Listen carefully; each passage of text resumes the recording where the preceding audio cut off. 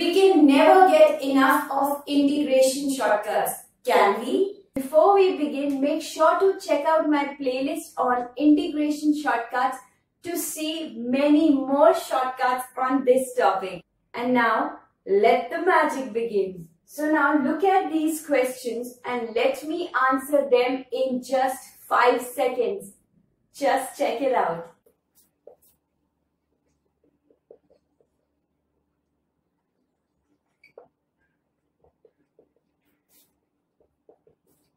That's it. Look at the second one. This shall give us the answer.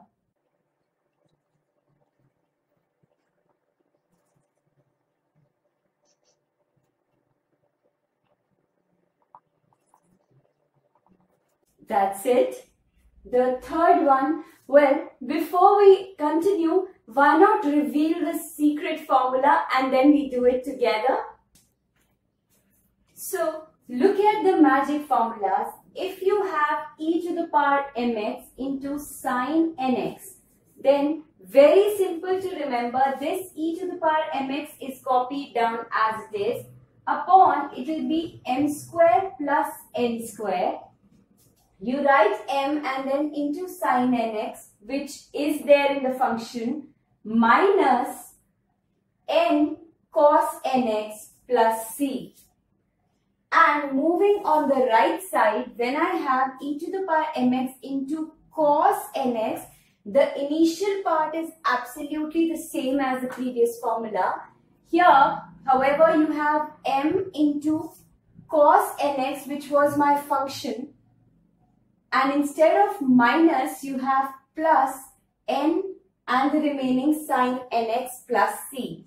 So just understand, when it's sine nx, that's the first term, but you have minus n, not m. It's n cos nx.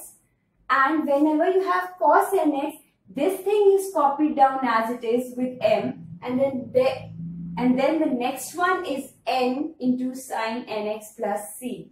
Have a look and then we continue our journey with the questions. So as you can see in the first question, e to the power 3x is copied as it is upon, this is m square plus n square. So this gives me 3 square plus 2 square. That's 9 plus 4, 13 into whatever is here, 3 into the same function sine 2x. And with sine, as we discussed, there's a negative sign, minus 2 cos 2x plus c. Wasn't that easy? Similarly, for the second one, you copy down e to the power minus 5x as it is upon, this is 5 square plus 7 square. That becomes 25 plus 49, that's 74.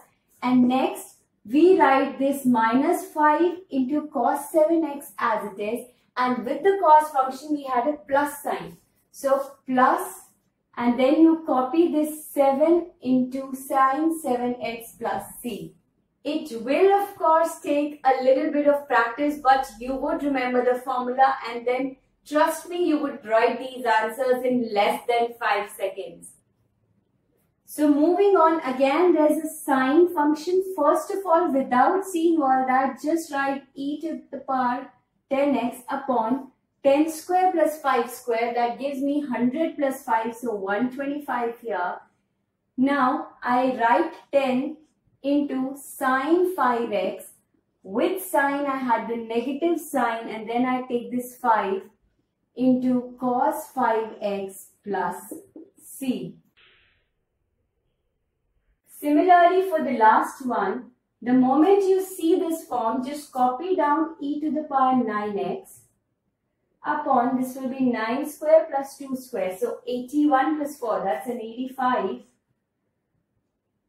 into, and now you write this 9 as it is into cos 2x. And since it is a cos function, so there will be a plus sign and we get plus.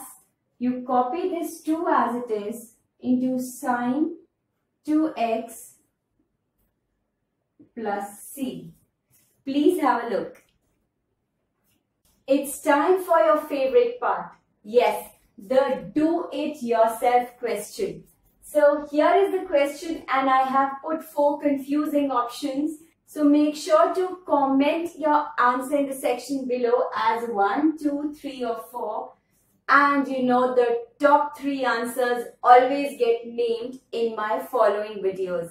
So the clock is ticking.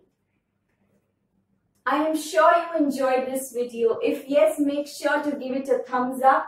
Share it with people around you and don't forget to subscribe to my channel for many more math videos. Also, don't forget to check out the various playlists on my channel for many more full concept and shortcut videos.